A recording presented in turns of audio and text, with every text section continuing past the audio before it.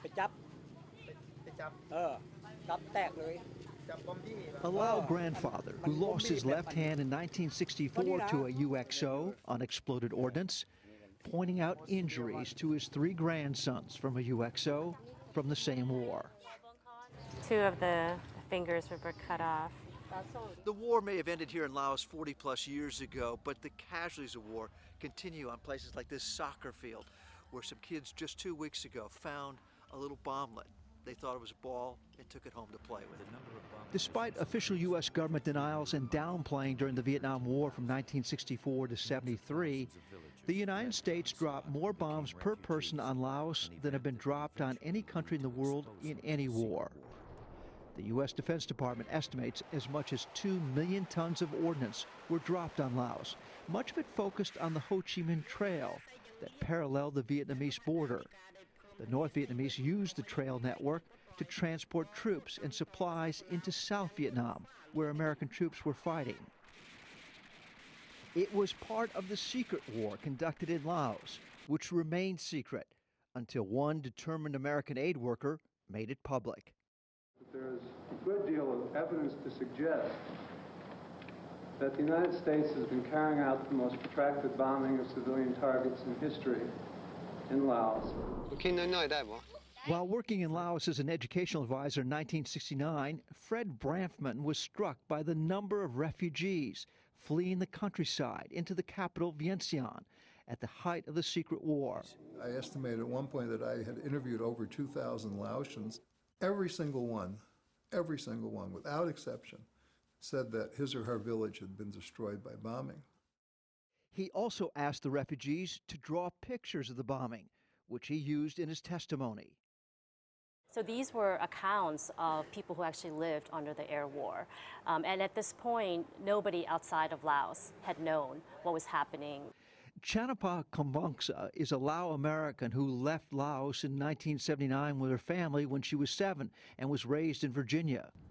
She left her job at the Ford Foundation 12 years ago after she first saw the refugees' drawings to start a foundation of her own to deal with these dangerous legacies of the war. More than 20,000 people have been killed or maimed since the war's end. What I realized as I got older is that America left behind such a dark legacy here. I felt compelled to do what I can to help remove the millions of bombs that are still left over from the war. According to the Defense Department's estimates, 20 to 30% of the bombs dropped over Laos didn't go off as designed, whether it be for a technical malfunction or having fallen into a soft rice paddy. Either way, 25% of the country now is still contaminated by UXOs.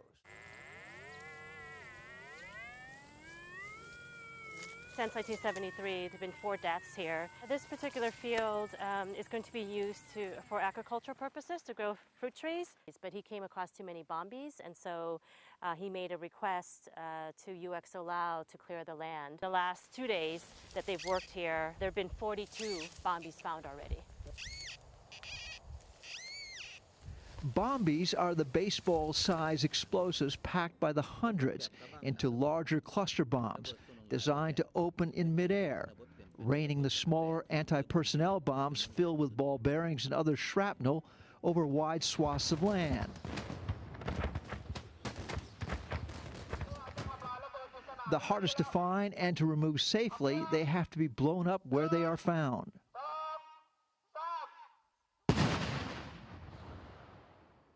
About 270 million were originally dropped of the cluster munitions, and an estimate of 80 million still remain on the land. Obviously, we still have a lot more to go, but for the villagers here, it's so important that their land gets cleared. UXO Lao is one of several ordnance removal operations that receive U.S. funding to find and safely remove UXOs throughout the country.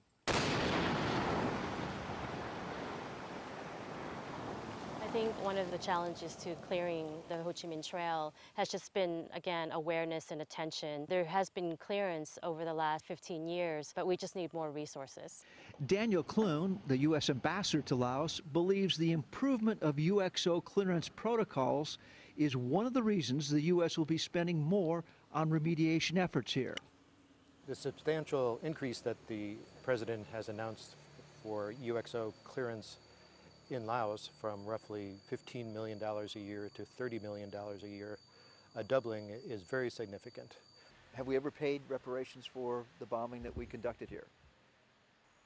We have a responsibility to clear the unexploded ordnance that we left here during the war, and this is not to make a judgment one way or the other about what happened here and who was at fault and who wasn't at fault.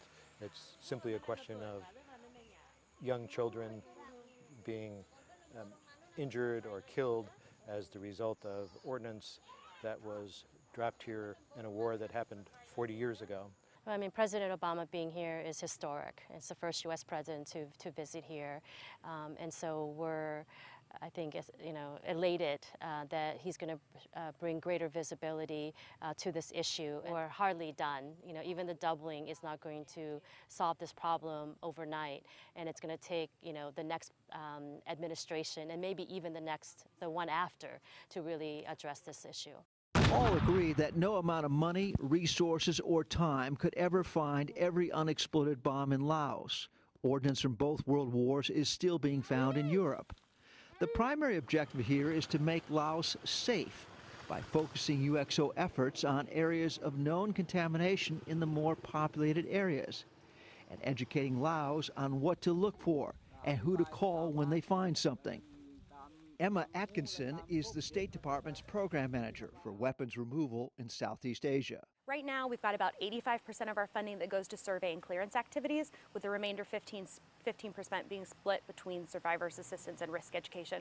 Chanafa's Washington-based Legacy of War Foundation, funded largely by other Lao Americans, helps the State Department identify the local needs and the mix of local and mostly international organizations working on them, from victims assistance to counseling and job training. I think the Americans, obviously knew a lot about Vietnam and Cambodia. Some might have heard about Laos, but I don't think they know about the history of U.S. involvement here, and in particular about the secret war. I think very few are aware that millions of bombs are still maiming and killing Laotians today, and that's what we're really concerned about. To help raise public awareness back in the U.S., Elizabeth Suda started a local business making jewelry out of recycled metal from UXOs and downed aircraft. This right here is the original bangle. It's the very first piece that we worked with the artisans to make after the spoons. It's one of our best sellers, and we engrave on the inside or the outside, dropped and made in Laos, to tell the story. Named Article 22 after the UN's landmark human rights declaration, she and other designers and fashion models are selling the jewelry online, with a percentage of the production costs going to UXO clearing operations conducted by MAG, the Mines Advisory Group. Another group is using soccer to teach local kids how to identify UXOs, especially the small bombies, which can be easily confused with balls they can play with, as this third generation of UXO victims mistakenly did, with tragic consequences. As long as the U.S. continues to remain committed by sustaining and increase its funding as needed, I think we'll be able to, address this issue, hopefully in our lifetime. For the PBS NewsHour, Mike Cerre reporting from Sin Quan Province, Laos.